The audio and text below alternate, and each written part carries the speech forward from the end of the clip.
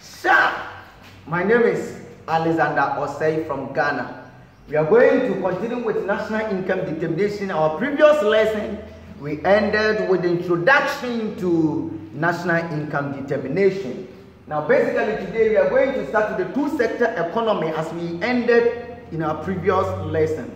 Now, two-sector economy, we are saying that the economy is closed. We are going to focus on the closed economy, right? Under the closed economy, we are saying that output or production or income is either consumed or invested. I hope it makes sense. If I have an income, it's either I consume it or I invest it. I hope it makes sense. Nice one, like physical investment. Or if a firm produces commodities, right? It's either the firm consumes it or they sell it for their customers, or the part of it that they couldn't sell, the firm buys it. I hope it makes sense.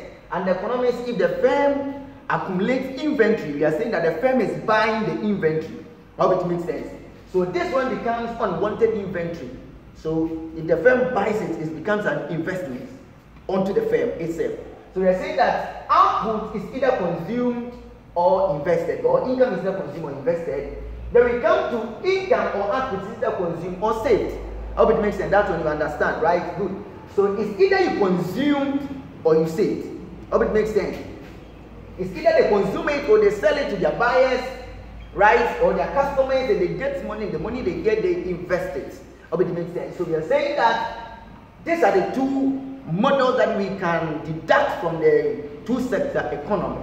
Now from here, we could see that y is equal to this.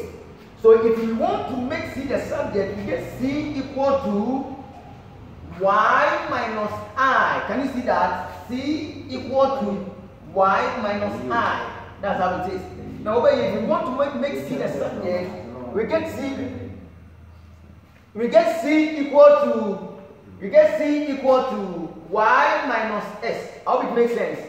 Nice one. So these are the two things that we are going to get. I hope it makes sense. Nice one. So if you are going to get these two things, here C is equal to this, here C is equal to this.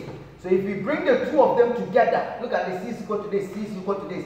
So it means that y minus income minus investment is equal to income minus savings is equal to income minus savings. So having understood this, we have y here, we have y here, grouping of like text, grouping of like text, grouping of what? Like text. Hope you understand it. Nice one. So grouping of like text, you get income minus income.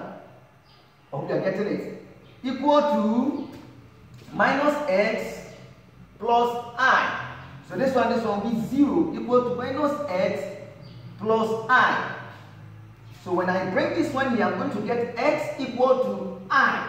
So under two-sector economy, we are saying that under two-sector economy, we are saying that savings is equal to investment. This is what is called injection leakage approach. Injection leakage approach. So this is the two-sector economy.